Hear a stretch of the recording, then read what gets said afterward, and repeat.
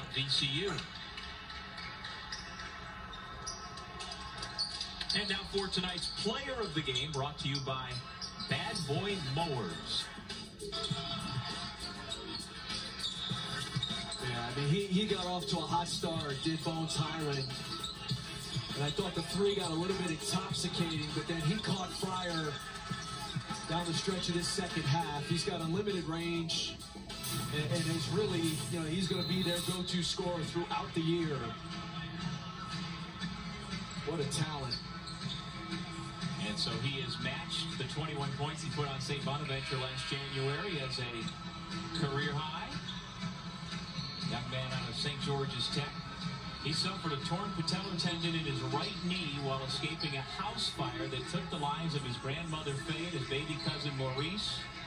Bones has dedicated every single game to their memories, and you know he's got them on his mind and in his heart as he takes a seat after a job well done here tonight.